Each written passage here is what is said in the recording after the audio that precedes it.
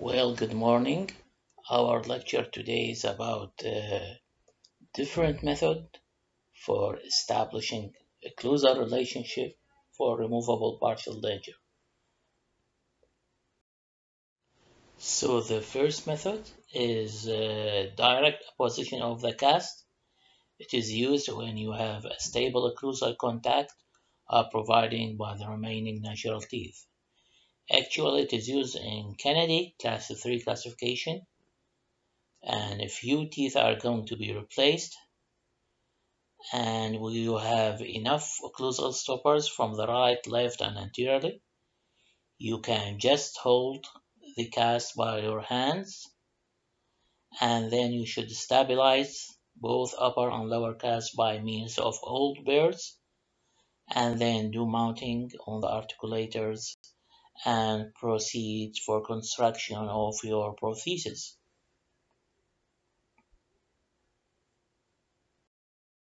Well, the second method is the interocclusal record with posterior teeth remaining. Actually, this is a modification of the first one, but it is used when sufficient natural teeth remain to support the RPD, such as in class 3 or in class 4. But the relation of the opposing natural teeth does not permit the occluding of cast by hand. So in this case, you can take the interocclusal record by some sort of interocclusal medium, just like the case in fixed prosthesis. You can use wax or silicone impression material. You can see, but the least accurate is the wax. But if you want to have a correct interocclusal record, you can use wax and further correct it by means of zinc oxide eugenol, as you can see in the picture. Also, as I said, different interocclusal material is used, such as silicone, polyether. Also, you can use plaster impression materials, and even polyethers and doff of cold cure acrylic. Well, to make the interocclusal record more accurate, we can use what is called an adjustable framework. We have different type of these frameworks. Some are used for unilateral situation, and some are used for bilateral. It can hold the wax and the corrected zinc oxide eugenuls, and then after taking your interocclusal record, you proceed your mounting procedure by attaching the lower cast to the maxillary one, as you can see in these pictures. Well, the third method is the occlusal relation, using occlusal rim on record basis. And this method is indicated when you have one or more distal extension areas, such as in Kennedy class 1 and Kennedy class 2, and also when you have a tooth supported edentulous area which is too long, or could be used in cases the opposing teeth does not meet. As you can see in this picture, this is a Kennedy class 1 classification, and an occlusal rim is constructed, and the interocclusal record is recorded by means of silicone impression materials.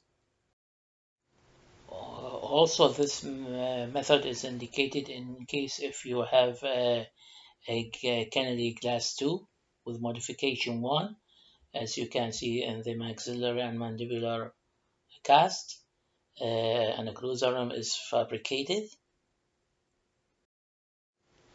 And if you want to have more stability of a occlusal rim, a clasp wire could be added. It could be added to the occlusal rim to improve the stability and retention of the record bases, so that your interocclusal records will become more accurate. As you can see in these pictures, record bases have been made and a classifier have been added to hold the record base accurately in the patient mouth so as to have a more accurate interocclusal record.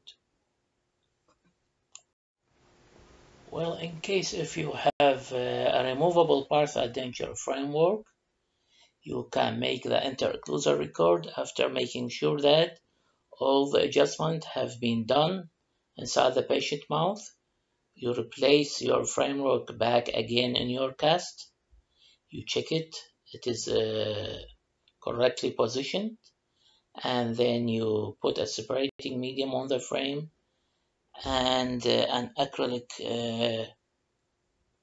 autopolymerized acrylic is added to the free end extension saddles, and after complete polymerization of the acrylic materials, a wax occlusal rim is added to the acrylic, and then you proceed to take the interocclusal record by any materials previously mentioned, such as wax or zinc oxide eugenol or silicone impression material. Well, another method is jaw relation record made entirely on occlusal rim, and we have different situations that can use this method, as when we have a complete denture opposed by removable partial denture. Also could be used in rare situation when you have only few remaining teeth that does not occlude, or when you have either arch have only anterior teeth remaining. As you can see in this picture, is a maxillary complete denture opposed by Kennedy Class 1 classification. You construct an upper occlusal rim just in complete denture, as you made in complete denture, and you made a lower occlusal rim with wax, and then you check it inside the patient mouth, and you do the interocclusal record with any sort of impression material, as we mentioned previously, by means of wax or zinc oxide registrating materials, or silicone impression material also could be used.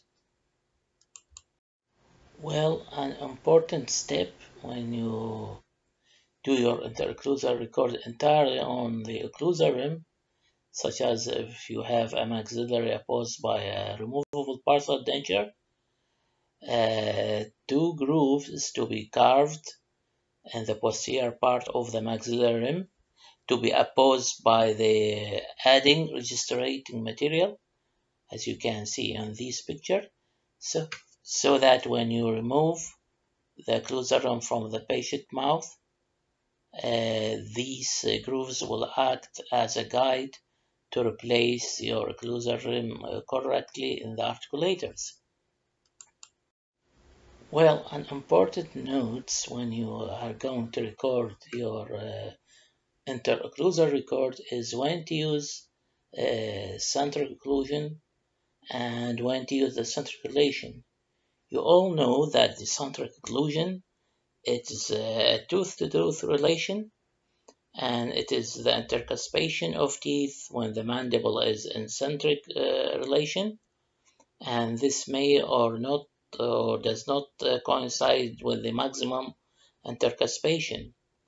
But the centric relation, it is a reference bony position, and it is the position when the condyle is in the most anterior superior position in the glenoid fossa. And in most of the patients, there is the centric relation, and centric occlusion does not coincide, and actually the centric relation is posterior to the centric occlusal position about 0.5 to 2 millimeters. Well, we go to centric occlusion. We need it. We go to the centric occlusion in cases if we're going to replace a few teeth, such as in a small space in Kennedy Class 3 classification. You go to centric occlusion if the patient has a stable physiological occlusion, but we go to a centric relation in case of missing posterior teeth in class 1 and class 2 candy classification, also in case of maxillary complete denture opposed by removable partial dentures. Well, as you can see in this picture, in this case, a centric relation should be recorded for distal extension, and also, as I said, when you have a complete denture opposed by an RPD, or when both arches are edentulous, we go to centric relation. Well, a special consideration should be paid when you have a maxillary occlusal rim opposed by super erupted natural teeth, as you can see. In case of A, the lower central incisor is super erupted, so the modification to be done in the upper occlusal rim is keep the labial part supporting the upper lip, and the palatal part is thinned, and a groove is made palatally to accommodate the position of the super erupted central incisors. It is usually seen in case of complete denture opposed by mandibular natural teeth. Also, in case of B, when you are going to replace a missing anterior segment, special attention should be made to the level of the occlusal rim. You should evaluate the level of occlusal rim in respect to the length lip and the level of the adjacent teeth. Well, a special attention should be made when you have a super erupted natural teeth.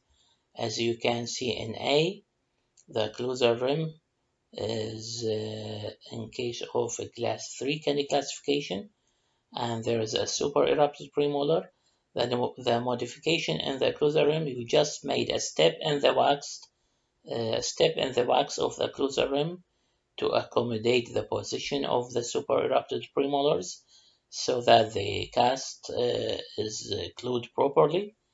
And also in case of B, the thickness of the occlusal rim should be in accordance with the neutral zone, in which the forces exerted by the tongue inward and the cheek outward are equals, and also the level of the occlusal rim posteriorly should not exceed the 2/3 of the retromolar pad. Well, if you face such a difficult situation, when you have a deep bite and over eruption of the teeth to reach nearly the crest of the ridge, in such a case you could never put an occlusal rim. We may increase the vertical dimension by 2 millimeters incrementally, which means step by step. We made an occlusal rim and we open the bite slightly 2 millimeters, and we check the difference between the rest and the occlusal vertical dimension, and we must make sure that the patient could physiologically tolerate the increase in the vertical dimension, and then after the patient get tolerated to the increase in the vertical dimension, and then we proceed doing our removable partial denture. Thank you for your listening.